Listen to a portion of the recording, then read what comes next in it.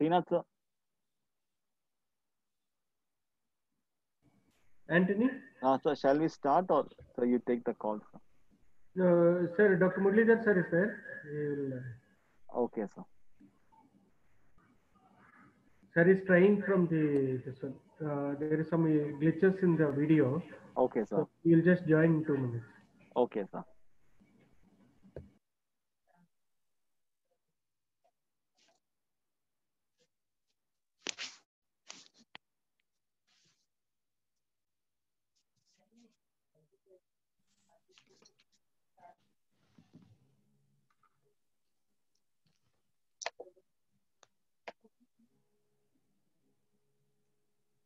No, it's coming. Not coming.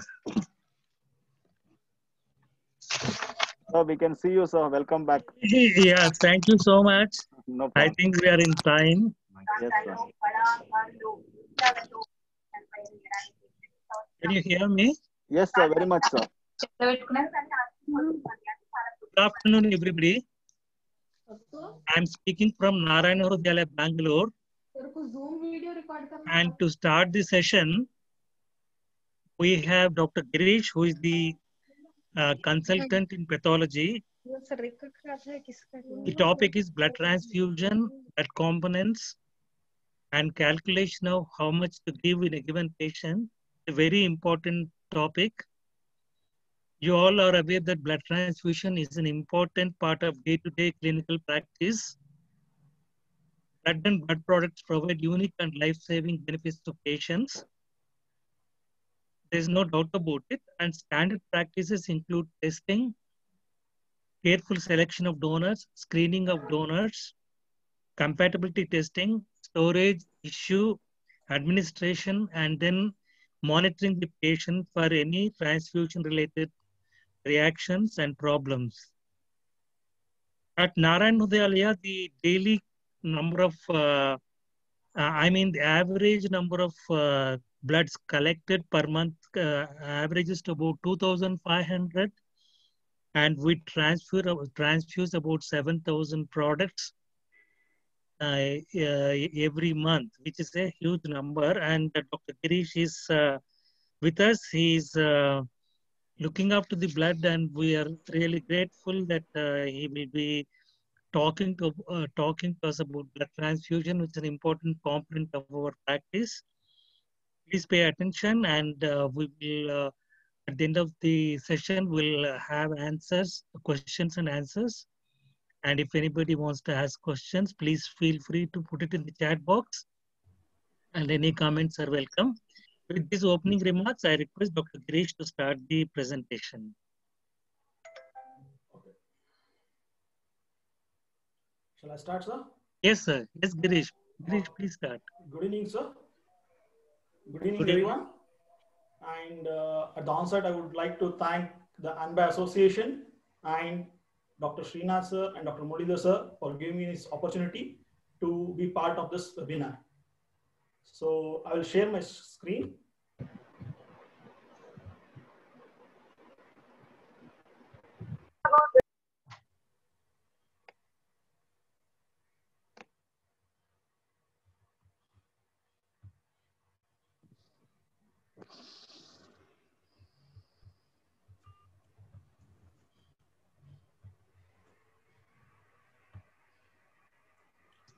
Can you all see my screen?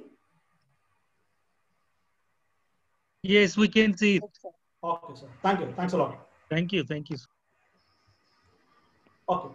So today I'm going to speak about the blood components, which is an essential part in our day-to-day practice. So blood transfusion, without blood transfusion, many of the surgeries can't be done and is part and parcel of our day-to-day life. So today I'm going to talk about the following: the blood, importance of blood, preparation of blood components, indications for the blood components of particularly red blood cells, fresh frozen plasma, platelets, erythrocytes, a brief about COVID convalescent plasma, and what precautions we need to take during the transfusion of these blood components. So blood is a scarce source, so it has to be used judiciously. Without blood, it's difficult to manage. So benefits of transfusion: whenever you want to transfuse the blood, the risk should be minimized as much as possible. whenever you are giving a single unit of transfusion, so that is to be avoided, because whenever you are giving single unit of transfusion, that might be corrected by some other means, by medicines or by other products. So whole blood use, we are stopped in Narayana Health since last 8 to 9 years. We are using the components only, blood components. Since we are using blood components and whole blood components, quality control parameters plays a safe role. So whenever the quality controls are good, then only the safe blood can be issued to the patients. India is facing a shortage of around 3 million units. This was the studies in the pre-COVID era. Now in the COVID era, our stocks have been depleted very much. Initially, before March, we used to collect around 2,500 units. Now we are collecting around 800 to 1,000 units only. So everybody needs to donate blood to save 3 to 4 lives in their lifetime, once in 3 months. We are discouraging use of whole blood. Why? Your whole blood is a product which contains multiple elements like platelets, granulocytes, plasma, which can be used separately for a separate purposes or individual needs. So whenever you store the whole blood in 2 to 6 degrees Celsius, platelets and granulocytes lose their viability and they are just there with the whole blood, nothing, no use of it.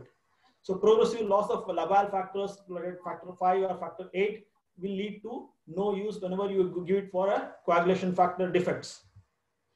So we are talking mainly about the blood components because it's a scarce resource. We need to use it optimally for each constituents. Only specific components are infused to the patients. For example, whenever the red blood cells are required, we do not infuse them with a plasma, which will lead to circulatory overload, or platelets, which may be required for some other patient. So whenever we do blood components properly, our blood stores are increased, our blood inventory is increased. With the same donor, we can divide into 3 parts and we can help multiple people. So the today's knowledge about blood component therapy is very vast, and initially we were using to collect the blood in the blood bottles, but now we have a specialized plastic PVC bags, which are very good, and there is no problem with that. Whenever we are using the bags, we can divide these from these bags into different types of bags, single bags, double bags, triple bags, and quadruple bags also. So we collect the blood in these bags. So normally the blood is considered as a drug.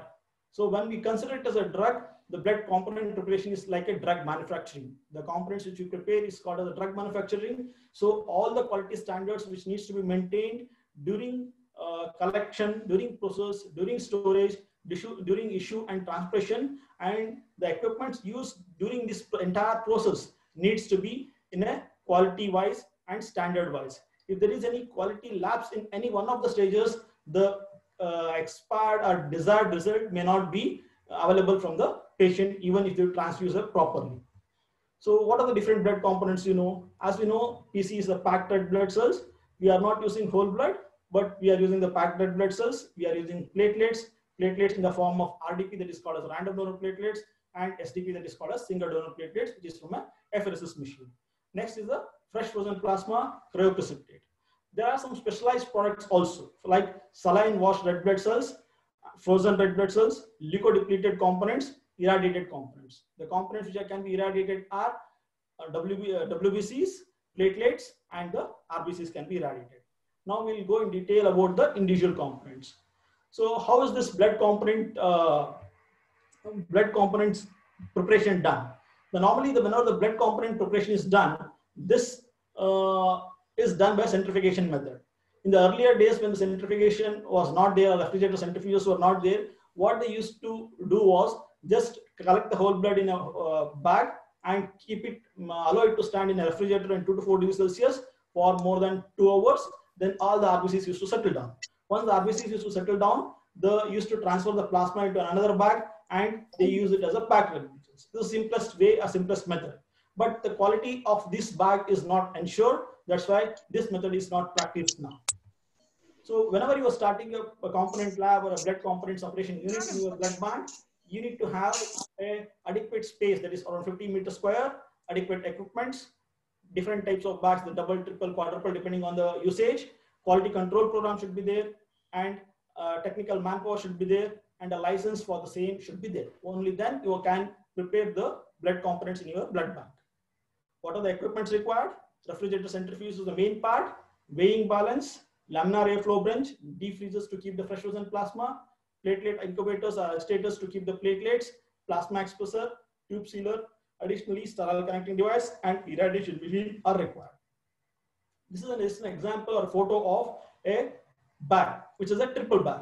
In this, there will be a primary bag in which the anticoagulant will be there, CPDA anticoagulant will be there, which will be around 49 ml in 350 ml bag and 63 ml in a 450 ml bag. So these bags are interconnected, and there is no, once the blood is collected and tubes are sealed, there is no chance that it can be exposed to the air or any open air infections can occur in this bag. So all the separation takes place in the closed system. There is no open system here. That's why these bags are more safer than the older ones. This is a quadruple bag. This again, it has 4 components for 4 different blood products. First is the packed red blood cells. Next is the fresh frozen plasma. Third is the platelets, and fourth is the Buffy coat. How do you prepare or how do you do the blood component separation? Whenever the whole blood is collected in a bag, it is to be weighed accurately up to the milligram or 1 gram level. And then since whenever we are using these bags in a centrifugation, so they need to be kept in a centrifugation, opposites needs to be balanced. That's why we need to have a 2-pan balance was there. So wherein we need to keep the required amount of bags there. One in a pan, 2 bags can be kept. So 2 bags should be kept back to back, and then they should weight should be equal. If there is a difference of 1 gram or at least less than 5 grams, is it okay? If it is more than that, then there will be imbalance in the machine and you will not be able to get an accurate results. So after balancing, proper balancing, we need to keep the bags in the centrifuge, which is a refrigerator centrifuge, which will spin or centrifugation will take place, and then later on the bags needs to be removed slowly and the plasma or whatever the product needs to be expressed out needs to be done. So this mainly acts on a simple principle that centrifugation, since the blood cells have a different sedimentation coefficients, whenever centrifugation is done, the plasma will be at the top, Buffy coat in the center, which consists of granulocytes and platelets, and the packed red blood cells at the bottom. So the protocol for preparation of a red blood cells and FFP is as follows. Whenever we are using the red blood cells and FFP are to be prepared, that can be prepared only in a double bags. So triple bags will include the platelets, quadruple bag include the platelets and the Buffy coat also. What we need to do with the whole blood, take the whole blood, weigh it properly and centrifuge at in a soft spin, which is around 2000 revolutions per minute for around 5 to 7 minutes at 4 degrees Celsius. And once the separation is, once the centrifugation is over, it will stop and we need to take out the bag. As seen in the picture here, the plasma is at the top and the RBCs are at the bottom. They need to be kept in a plasma expressor machine, or it is done manually or automatically, and they need to express the plasma out. Once the plasma is out, it is just a plain plasma. When it is freeze at minus 30 degrees Celsius within 4 hours, then it is called as fresh frozen plasma. Whenever we want to do prepare platelets, in a similar way, the whole blood needs to be collected. But here the important thing to note is the blood products which needs to from which we are going to prepare platelets need to be kept at 22 degrees Celsius. Here also again the saucepan, which is around 2000 revolutions per minute, is done again at a 22 degrees Celsius. Previously we used to do it at 4 degrees Celsius for only a double bag preparations. Here once we do that at 22 degrees Celsius, red cells are prepared, red cells are separated and platelet-rich plasma comes out. This platelet-rich plasma is again done with a hard spin, which needs around 5000 revolutions per minute at 22 degrees Celsius. Here we are going to express the plasma out. Once the plasma is expressed, the platelets are very tiny particles which are sticking to the bag. So we can't transfuse those platelets without any fluid. That's why we need to leave around 30 to 50 ml of plasma and resuspend these platelets into them, and then we can transfuse them. So before centrifugation, around 1 hour of resting time after the collection of the blood bag needs to be placed. Proper balancing has to be done. The bags needs to be arranged back to back and proper balancing and speed and time of centrifugation. Here in the centrifugation machine, all these can be programmed and we need to just press which program we need to run. It is easier for us instead of setting the revolutions per minute every time. And whenever we are taking out the bags, gentle handling is very important, because If you shake that, all the RBCs and the plasma get mixed up and the entire procedure has to be repeated. In the platelet preparations, there can be of two methods. One is platelet-rich plasma method and the second is the Buffy coat method. In the Buffy coat method, we are going to remove the Buffy coat also.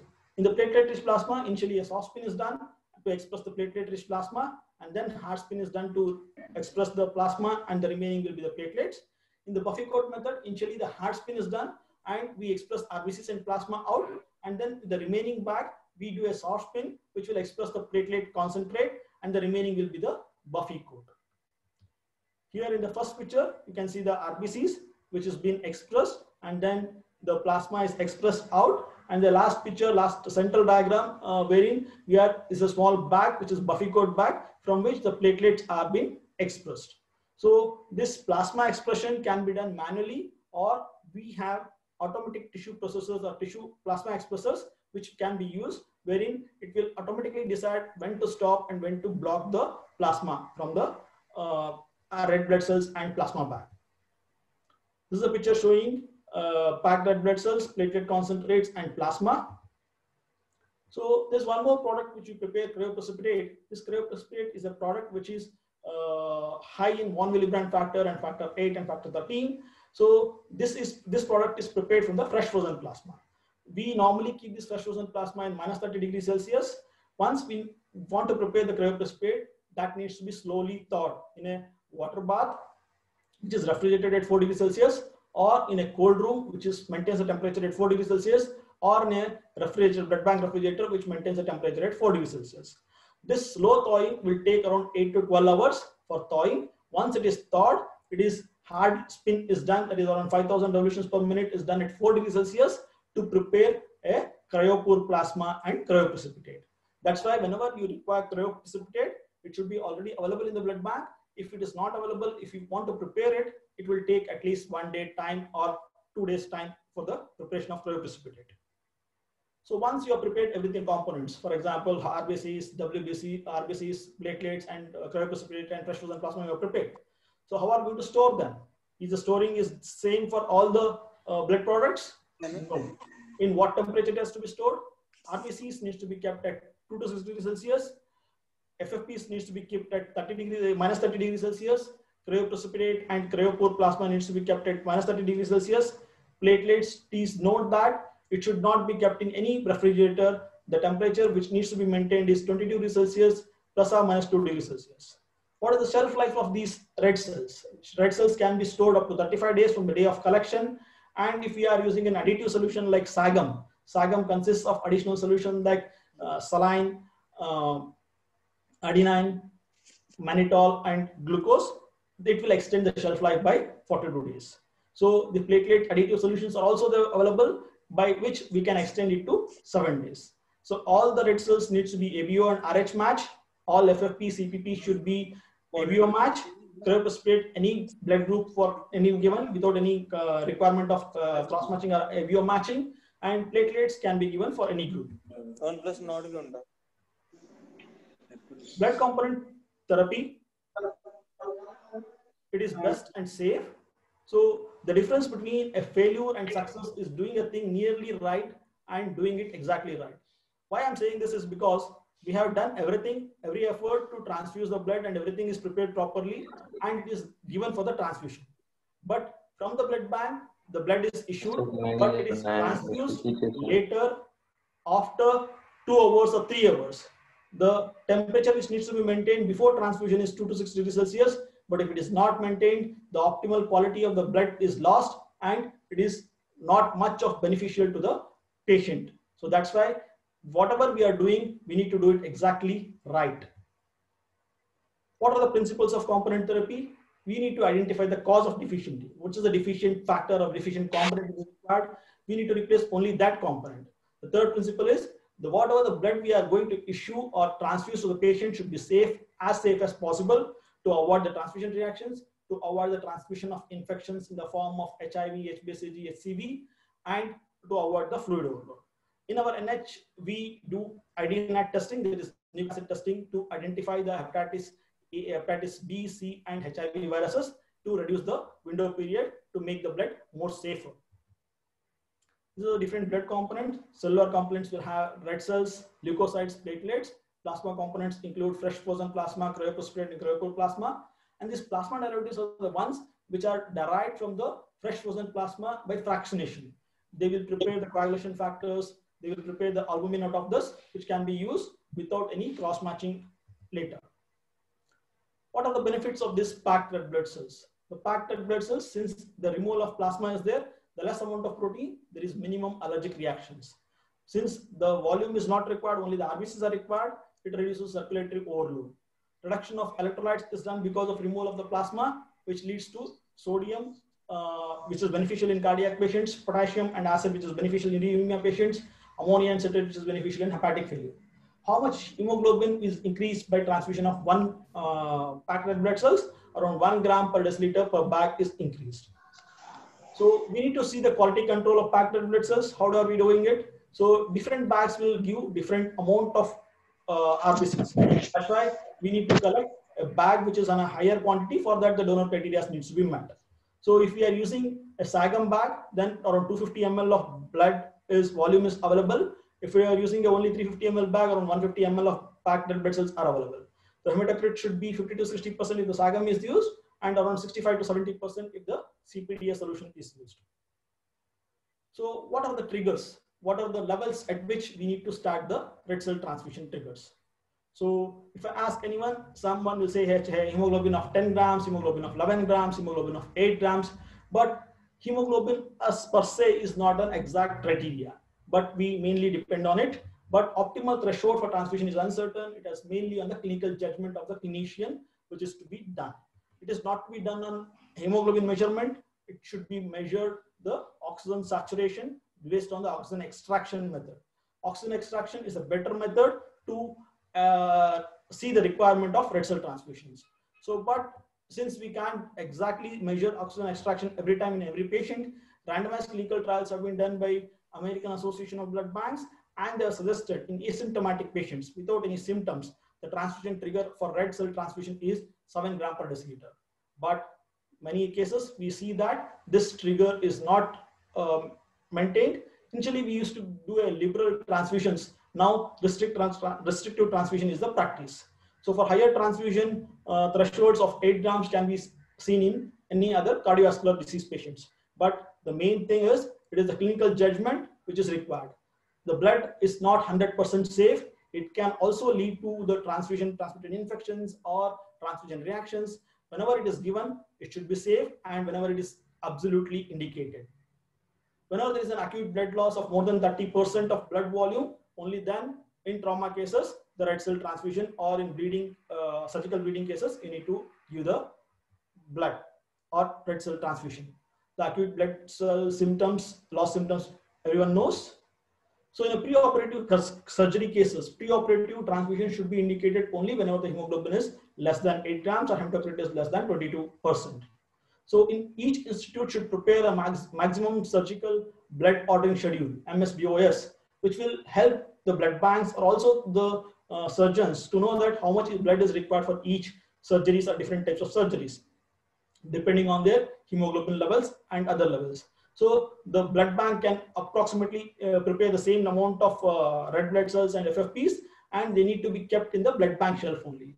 Whenever it is required, they can be transferred immediately to the wards or the OT and then transfused. Whenever you are transfusing packed red blood cells, at least minimum 2 units are required for the therapeutic efficacy. If you are transfusing only 1 unit, then it is not needed. You can manage the other ways. In chronic cases, HB less than 8 is indicated for chronic anemia. For hemolytic anemia, thalassemia, 9 gram per deciliter is the cutoff level. In pregnancy, up to 8, we can wait. So normally these red cell transfusions are given in those patients who have a decreased bone marrow production of red blood cells, in leukemia, in aplastic anemia, in decreased red cell survival like hemolytic anemia or thalassemia, in bleeding patients which can be traumatic or surgical. So red blood cells are given only to increase the oxygen carrying capacity in anemic patients, for volume expansion, for hematinics, to enhance wound healing, to improve the general well-being. This blood product should not be given at all. So once we discussed about the red blood cells, we come to leukodepleted red blood cells. What do you mean by leukodepleted red blood cells? Normally, there will be leukocytes which is present in the any whole blood and in the red blood cells also. So we are taking out these leukocytes as much as possible. Whenever we take out or we reduce the leukocytes, that is called as leukodepleted red blood cells. So what is the problem which is going to happen because of presence of leukocytes?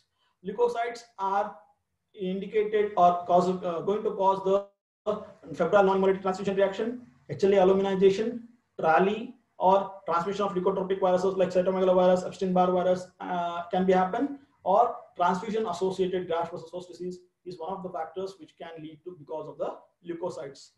So these leukodepleted blood cells, how much leukodepletion are we going to do? We are going to do the leukodepletion in a whole blood. Normally around 2 to 5 into 10 to the power of 9 per unit will be present.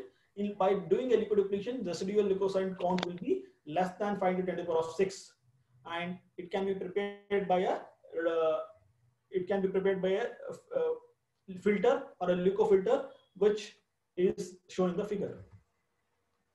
Leukodepletion can be done at 3 stages. One is pre-storage, while during collection inline leukofiltrations can be done, or after storage, leukoreduction is done in a blood bank with a leukoreduction filter, or bedside filtration, which can be done at the bedside before transfusing it to the patient. Which one is better among all the 3? Pre-storage leukoreduction is much better than the leukoreduction after storage, because whenever the leukoreduction occurs after few days, the WBCs would have already broken up, or fragmentations would have happened, and which will not give the desired effect. And decreased cytokine production will also happen because of this. So pre-storage leukoreduction is the best one. But the problem is it adds to the cost. So each leukodepleted bags will cost 1,000 rupees more, because the leukoreduction filters will cost 1,000 rupees more. So we also at NH, we are doing whenever it is need based on the patients who require it.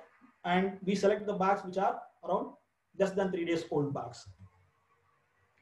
How much is required to prevent febrile non-hemolytic transfusion reactions? The WBC count should be less than 5 to 10 to the power of 8 per unit, which can be achieved by a Buffy-Coat method also. And to prevent HLA immunization, we need to use the leukofilters, which will reduce the WBC count by less than 5 to 10 to the power of 6 per unit. Third generation leukoreduction filters are used, which will give us log4 reduction. What do you mean by log4 reduction? 99.99% of WBCs are reduced.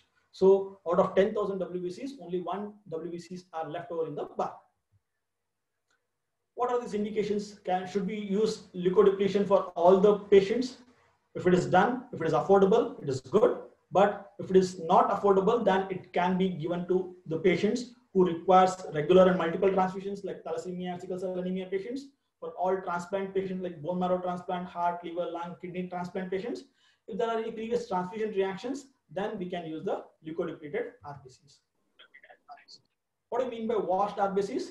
Washed RBCs are the ones wherein we use the normal saline and wash these RBCs, which removes the platelets, plasma, and some WBCs, which will also reduce the 20% of the RBCs also, and which are used only in the patients with anaphylactoid reactions or IgA deficient patients, which will reduce the febrile non-hemolytic transfusion reactions when the facilities for leukoreduction are not available.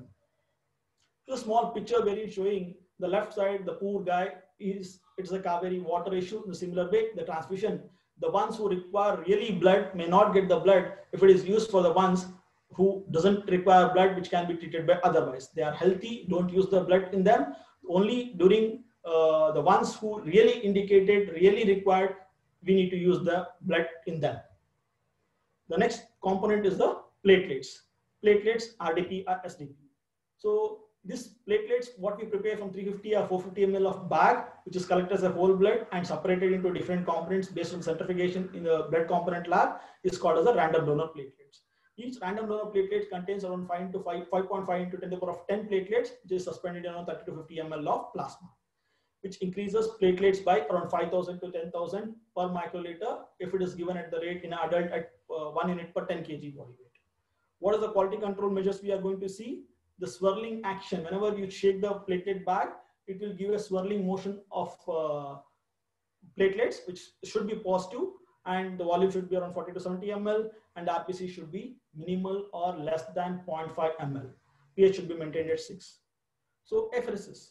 Apheresis platelets are comparatively much better than the regular platelets, RDP platelets. These are known as single donor platelets, which contain a higher amount, nearly 4 to 6 times the platelets which are there in the RDP bag. They are around 3 into 10 to the power of 11 platelets per bag. The volume is around 200 to 400 ml, and the 1 unit will increase around 30 to 40,000 per microliter. What is apheresis? Apheresis is normally we collect a whole blood in a routine blood donation. In apheresis, we connect it to a machine. The patient is connected to a machine. While we insert the needle, the whole blood is collected from the patient or a donor. It is centrifuged in the machine. The separate components are separated there, and we will take or remove the components which are required. For example, here, if the platelets are required, we take out the platelets and return other components like red blood cells and some amount of plasma back to the donor. So the different types of apheresis can be there. There is plasmapheresis, platelet pheresis, or leukopheresis, wherein the respective components are taken out. This is a machine showing the Haemonetics machine for the cell separation, wherein in the center part, the gray color one is the where the centrifuge is there, and from the left side the blood comes and it is separated there, and the platelets are plasma separated, and again it is sent back to the same vein. The single vein technique, we are doing it at our NH. What is the difference between SDP and RDP? The number of platelets are more in SDP compared to the RDP. In SDP around 3 to 10 to the power of 11, in RDP 5.5 to 10 to the power of 10. The volume is more, 200 to 400 ml, and leukocytes are less because we are using leukofiltered SDPs. Red cells are very traces. pH is maintained 6. Only thing is the sophistication, equipment is required, skilled persons is required, and the cost is more. Each SDP will cost you around 11,000 rupees, and RDP might cost you around 500 to 800 rupees depending on the test. So advantage is cost, availability of machine, technical persons. What is the dosage of platelets which is required? Many times whenever the clinicians say that we are given so much of platelets and there is no increase at all. So it depends mainly on the patient's pre-transfusion platelet count and the clinical condition. So percentage of transfused platelets that circulates after transfusion depends on the spleen sequestration. So normally around 60 to 70% of platelets which are transfused are circulating. The remaining 30 to 40% are pooled in the spleen. So platelet count increment will happen if it is given at a dose of 1 unit per 10 kg body weight for an adult, by 5,000 to 10,000 per microliter, for a child 20,000, for an infant around 75,000. If the 1 STP is given, it will increase the count by around 32 to 40,000. 4 to 6 units of RDPs is equivalent to 1 unit of SDP. Here, I want to stress that the platelets can be given ABO incompatible platelets can also be given, because that doesn't cause much harms, as platelets will have very less quantity of red cell antigens occasionally. What are the indications of platelet transfusion? Decreased platelet production in conditions like aplastic anemia, chemotherapy, irradiation, in increased platelet destruction like ITP, post-transfusion purpura, platelet sequestration, which can happen in a hypersplenism. At what level of platelets we need to transfuse platelets? If it is the cases of active bleeding or features of DIC, less than 50,000 per millimeter cube. If it is for chemotherapy, it is going to be given for a malignancy, less than 20,000 per millimeter cube. If there is a mucosal hemorrhage, 10 to 20,000 per millimeter cube. If underlying hematological malignancy is there, sepsis is there, then if it is less than 10,000, regardless of clinical conditions, if it is less than 5,000 per millimeter cube, and if there is an intracranial bleed, even if it is less than 1 lakh, you need to transfuse. Even if for the cardiopulmonary surgeries, neural surgeries, aphthal surgeries, if it is less than 1 lakh, you need to transfuse the platelets. Contraindications, as I told you, TTP and HIT. In heart surgeries, if there is a microvascular bleeding only and platelet less than 50,000, only then you need to transfuse, otherwise it should not be transfused. So platelets are given to control or prevent bleeding associated with documented deficiencies in platelet number and function. Many times platelet functional defects may be there, which in the patient, which may lead to the platelet refractoriness. So it should not be given in ITP or TTP or HIT. This platelet refractoriness is an unwanted complication, which is nothing but a failure to adequately rise the platelet count to the desired level, which can happen in 20 to 30% of cases, depending on the condition, underlying condition. In the case of sepsis, fever, splenomegaly, burns, liver disease, or massive transfusion, this can occur in immune-mediated, multiple transfuse, or platelet-specific autoantibodies if they are present, then also this platelet refractoriness can happen. How to identify this platelet refractoriness is present in a particular patient or not? We need to calculate the post-transfusion platelet count after 1 hour of transfusion and subtract the pre-transfusion platelet count, which is per microliter for levels. Body surface area is multiplied with it, which is in meter square, by the number of platelets which are transfused in a bag. So this corrected count increment is the one. If it is less than 7,500 at 1 hour, then it indicates that the patient is having a platelet refractoriness. We need to identify that cause and then transfuse the platelets. Otherwise, it will be a waste of platelets into them. How to manage these platelet refractory patients? We need to see for any platelet antibodies are present in those patients. If it is negative, it can be other clinical factors and drugs. If it is positive, then HLA matched platelets needs to be given to those patients, and platelet cross-matching can also be done. So apheresis platelets are much better, and leukoreduced platelets using a third generation leukoreduction with an HLA matching platelets should be given to those patients who are having a platelet refractoriness. Granulocytes, normally it is not done in all centers. Here we collect the granulocytes. The limited indications are transient and reversible leukopenia, that is absolute neutrophil count less than 500 per microliter, neonatal septicemia, severe fungal infections are the only limited indications. The risks are TRALI and transmission of cytomegalovirus. So the quality control is whenever the granulocytes are transfused, it is better to collect in a apheresis machine. So it gives a superior method and which needs to be stored at, after collection, stored at 20 to 24 degrees Celsius and transfused within 24 hours. 1 unit apheresis unit of granulocytes is equivalent to 18 to 20 Buffy codes. So instead of pulling 18 to 20 and increasing the risk, better to transfuse 1 unit of granulocytes collected by a apheresis machine. So now the cellular components are over. Now coming to the acellular components. Acellular components are fresh frozen plasma, cryoprecipitate, and cryopool plasma. As we know that we are going to keep this fresh frozen plasma in a minus 30 degrees Celsius, which is to be prepared within 6 hours of collection of the whole blood, which contains, fresh frozen plasma contains all the coagulation factors and protein C and protein S, which is a main source for cryoprecipitate also. From the fresh frozen plasma only, we are going to prepare the cryoprecipitate. What are the quality controls? The volume needs to be approximate. The factor 8 should be at least 70 international units per bag. Fibrinogen needs to be around 200 to 400 milligrams. And the usual dosage is around 10 to 15 ml per kg. Whenever it is to be used, it needs to be thawed because it is to be taken from a minus 30 degrees Celsius. And whenever we are going to thaw, slow thawing is required. Around 10 to 15 minutes is required for each bag to thaw at a 37 degrees Celsius. So it can be issued without compatibility testing if screening is done already, antibody screening is done already. Each unit will increase the clotting factors by 4 to 5% and fibrinogen by 10 milligram per day. So based on this, if there is a fibrinogen deficiency, we need to calculate the dosage which is required and then we need to order the FFPs. The main indications are coagulation factor deficiency, since it is full of coagulation factors. So congenital or acquired coagulation factor deficiencies, and if it is a reversal of warfarin anticoagulation, and if the patient is bleeding, then we can use it. The DIC and massive transfusions, we are using the FFPs. Fresh frozen plasma is always given when the patients with documented deficiencies or who are at risk of hemorrhage. For volume expansion as a nutritional supplement, it should not be given. Cryoprecipitate, as I told you, it is a precipitated proteins of plasma, that is fresh frozen plasma, and which is rich in factor 8, 1 milligram factor, fibrinogen and fibronectin, and a single unit of fresh frozen plasma within the 6 hours if it is thawed, then only from that it should be prepared. If it is more than that, the cryoprecipitate should not be prepared from that bag. So whenever we are preparing, slow thawing is required at 2 to 6 degrees Celsius. After centrifugation, whatever the precipitated cryoprecipitate is there, we need to suspend it in around 10 to 15 ml of plasma. So once before use, it should be again thawed as we thaw for the fresh frozen plasma.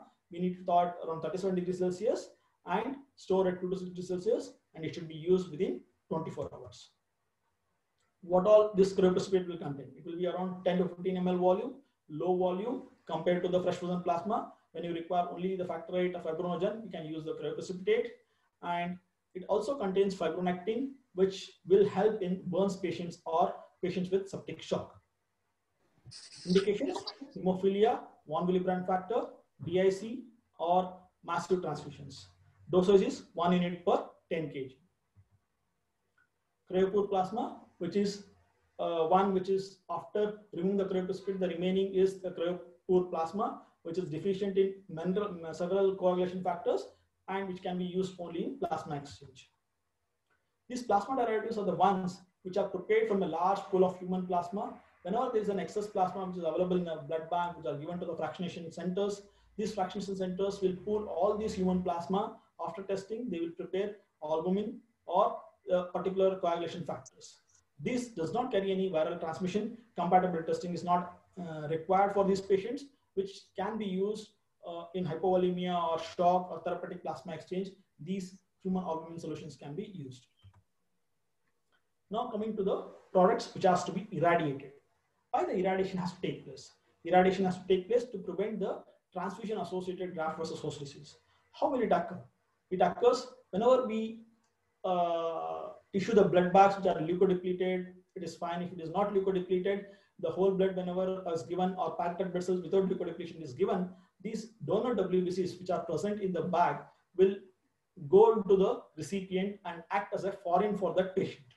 So if the recipient is immunocompromised already, then these donors WBCs can mount an attack and which will lead to transfusion associated graft versus host disease. And this that's the same reason we need to avoid the blood products which are from the first degree relative of the patient. So irradiation is done to prevent this TA-GVHD. This is a gamma irradiator wherein we need to keep the blood bags in a small chamber. After 25 gyrates are shooted at it in 10 to 15 minutes, and then the irradiation product is taken out and it is labeled as irradiated packed red blood cells. It is done for platelets, granulocytes, and also the packed red blood cells.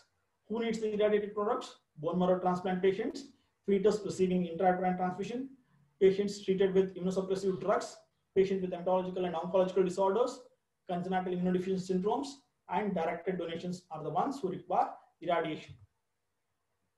A brief regarding the COVID convalescent plasma. This COVID convalescent plasma is collected from the donors who are recovered from the COVID infection, who are male donors and nulliparous female donors, more than 50 kgs, 18 to 60 years. So they should be reactive for SARS-CoV IgG antibody. So actually, the neutralizing antibody titers need to be done. Since their facilities are not available, we are depending on the SARS-CoV IgG antibody for the time being. After resolution of symptoms, 14 days prior to the donation, with one RT-PCR negative, they can donate. Or if it is more than 28 days after resolution of symptoms, they can donate with or without RT-PCR reports. Who needs to donate? Any person who is recovered from infection can donate. What are the tests to be done? CBC, COVID antibody reactive, and serum proteins needs to be done. Who can do? Any blood bank with a plasmapheresis license can do it. How much to collect? 500 ml at a time. Around 24 times per year. Whom to give? In a moderate to severe COVID infections patients, it can be given, preferably in the first 10 days. Prognosis appears to be better, but not in all groups, in some groups only. How to transfuse? So fresh blood is not required to anyone, so don't ask for fresh blood. Single unit transfusion is not required. Nutritional anemia treated to be with a nutritional guidance, not with the blood. Whenever you want to transfuse, ask these 4 questions: why to transfuse, what to transfuse, how much to transfuse, and how to transfuse. The last infusion of this or transfusion of this blood components. Proper identification of the blood bags and the patient is very much important, at least twice before transfusion. The clerical errors will lead to fatal reactions. Whenever the blood product which is meant for another person is given to with some other group, for example, B group is given to A group or A group is given to B group, which will lead to severe fatal reactions. Whenever you want to use an intravenous fluid for reducing the viscosity, only the normal saline has to be used. Other products should not be used. Medication should not be added to same IV line. Normally, fibrin clots might be present in a blood component, so we need to use the blood filters only. Blood warmers are to be used only whenever it is essential. Otherwise, it should not be used at all. So, speed of infusion. How much speed you need to do? Whenever there is a pressurized infusion pumps are available, 60 drops of minute around 240 ml per hour can be transfused, and 1 unit should be transfused in 1 or 2 hours. Maximum limit is for around 4 hours. In massive bleeding, if you are want to transfuse in a faster rate, use wide bore needles. In severe anemia, heart failure, the rate of infusion needs to be reduced and diuretics needs to be used. Rate of transfusion, RBCs can be transmitted at 150 to 200 ml in an adult, around in children 2 to 5 ml per kg per hour, and FFPs should be transfused within 20 to 30 minutes. As a rule, whenever you are infusing any blood products, the first 15-minute rules is very much important. Whatever the reactions are going to happen, major reactions are going to happen in the first 15 minutes. That's why monitoring every 2 to 3 minutes the blood transfusion product or blood transfusion is very much important. Monitor first 15 minutes and afterwards once in every 30 minutes is fine. Platelets needs to be administered immediately, and RBCs and FFPs can be administered after removal from the refrigerator within 30 minutes. These few undesirable practices are always done at the ward level, which needs to be avoided. Blood warming by hot water, delay in transfusing after issue from the blood bank, use of unmonitored refrigerators for storage in nursing stations. Many nursing stations might have the refrigerator to keep this blood, which is issued from the blood bank, which should never be there. No monitoring of rate and duration, just simply giving instructions to sister and sister will transfuse at her will. Routine pre-transfusion medications for all patients will prevent identification of transfusion reactions. Use of transfusion set for more than 1 unit. So preferably for in a setting of 4 hours, it should be used. And then afterwards, a fresh unit is to be used. Fresh transfusion set is to be used. Addition of drugs to blood bags should be totally avoided. The safest transfusion, safest blood is the one which is kept on the rack, on the blood bank rack, and not to be used. WHO defines the transfusion of safe blood products to treat a condition leading to significant morbidity or mortality. Only then we need to use the blood. Otherwise, we should not use the blood. Misuse of blood happens because readily available, inadequate patient evaluation, no sound scientific reasons. That's why the misuse of blood will happen. So we should appreciate the good things. At what amount of blood loss the blood needs to be used? More than 20 or 30%, only then the blood needs to be taken. If it is more than 50 to 100%, then definitely red blood cells, albumin and FFPs are required. Repeated febrile reactions, then preferably use leukoreduced irradiated products. Intrauterine red cell transfusions, O-negative RBCs should be used, or the mother compatible RBCs needs to be used for exchange transfusion.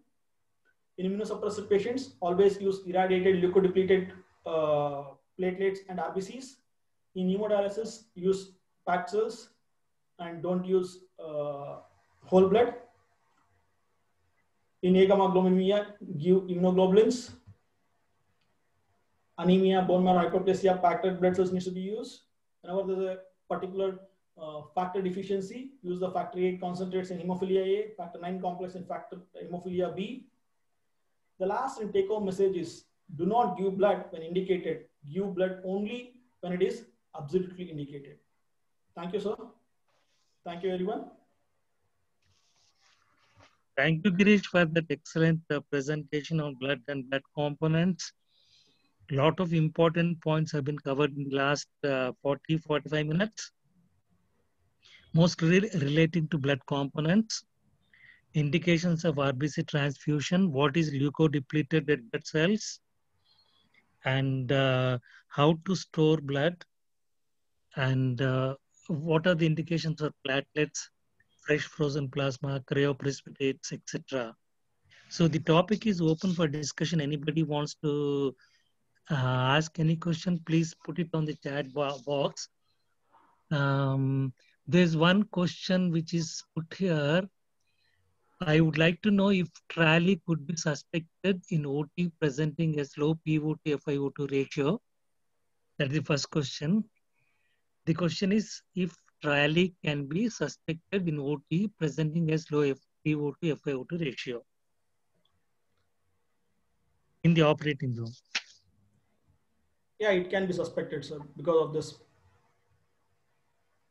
The answer is yes. Actually, you have to consider the other thing is if there is over transfusion, that also can manifest as reduced PO2.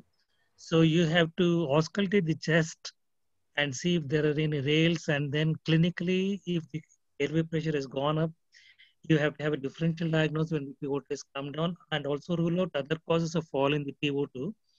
So TRALE will come in the differential diagnosis of decrease in the PO2 when blood transfusion is given.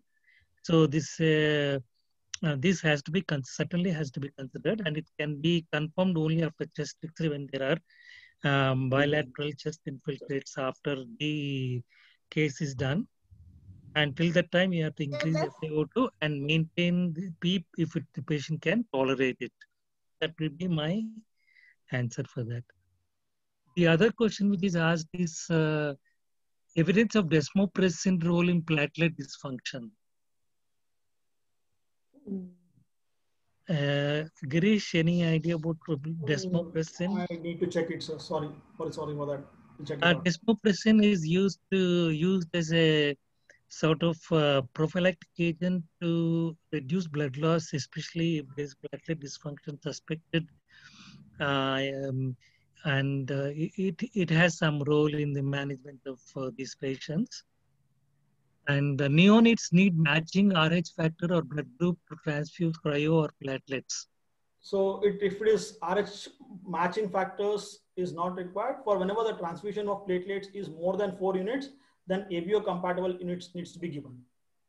If it is only 1 unit, it is not required. When it is more than 4 units, preferably ABO match needs to be given to both adults and even the neonates. Very good. That's it.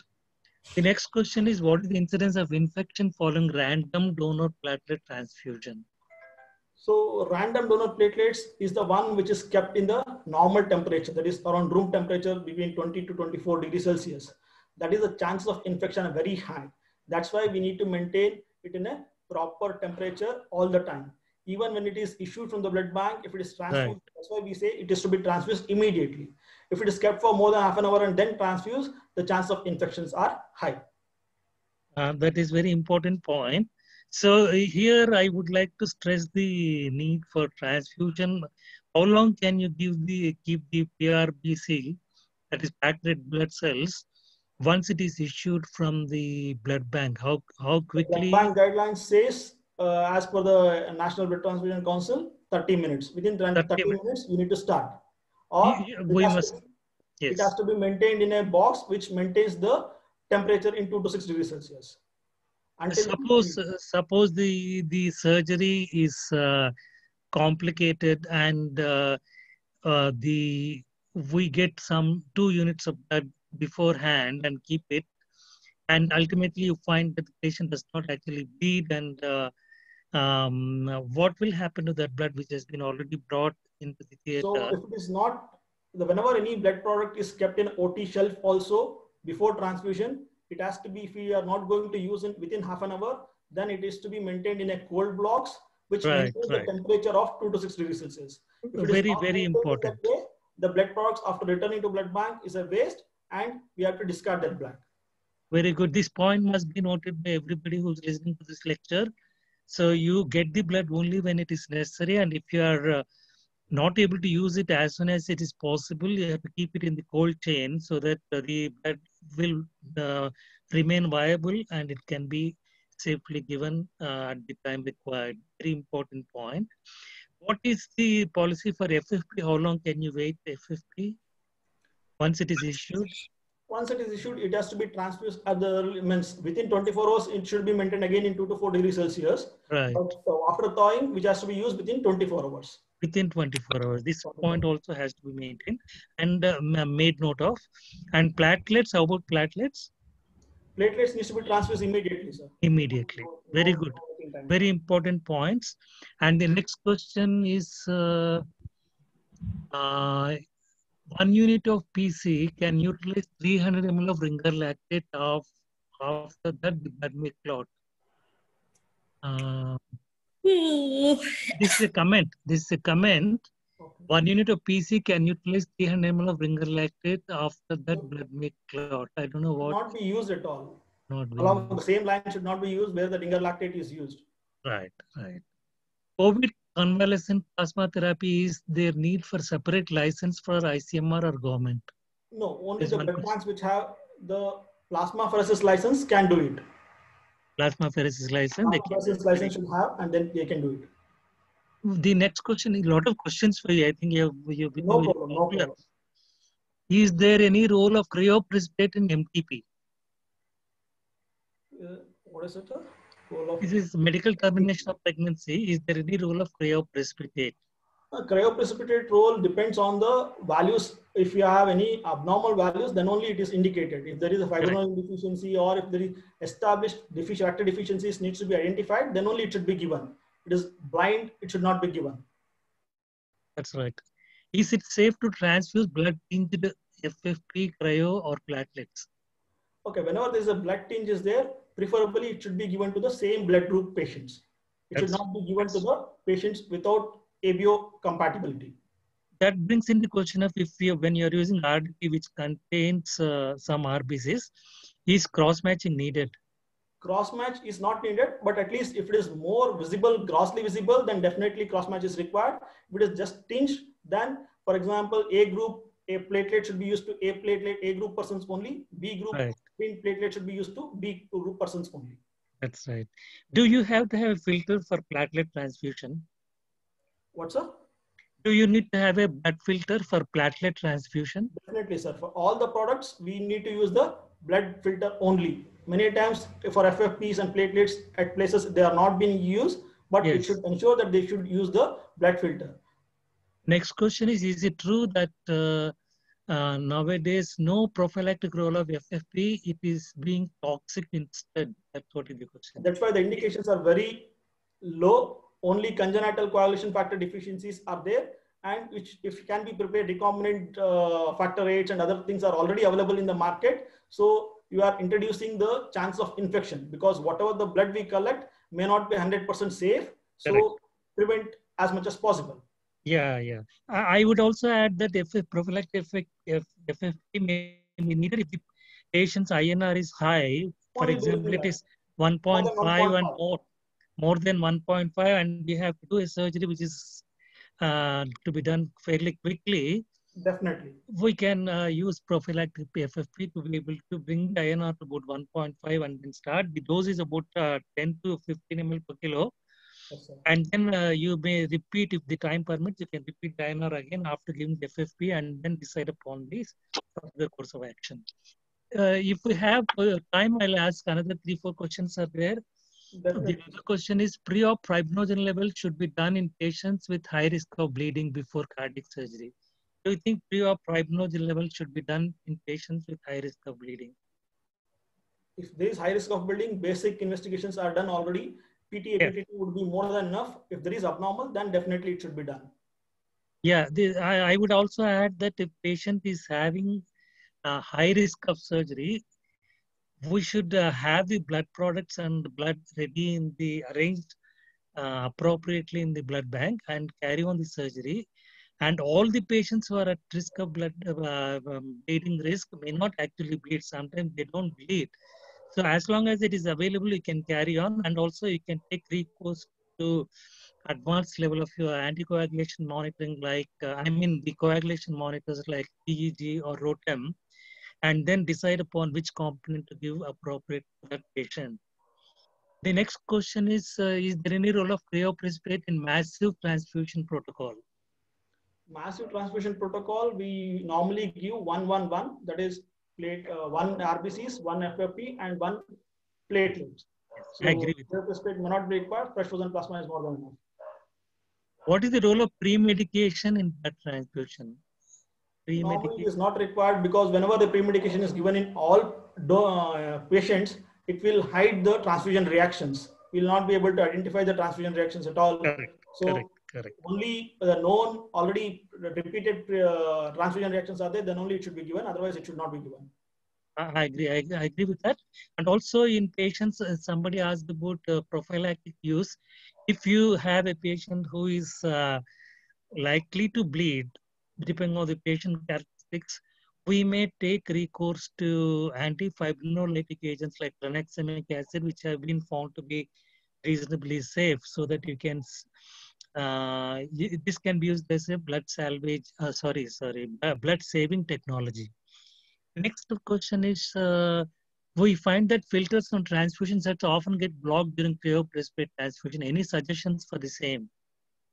Filters on transfusion sets often get blocked during cryoprecipitate transfusion. Because It's a practical problem, yes. Yeah, if it is used the same transfusion set which is used for RBC is used for cryoprecipitate, definitely it will block. So fresh transfusion sets needs to be used. I think so. If the I agree. pore size is 170 microns, it should not definitely block it if the fresh one is used. I agree with that. And Girish, I think that finishes the questions which I have listed here. And the last question probably is, what is the first sign of mismatched blood transfusion intraoperatively? What would be the first sign of mismatched blood transfusion? It depends on the what mismatch has happened.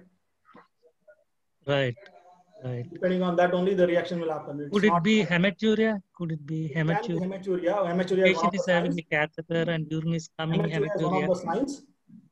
And Low others, hemodynamic status. changes with tachycardia and hypotension also manifest.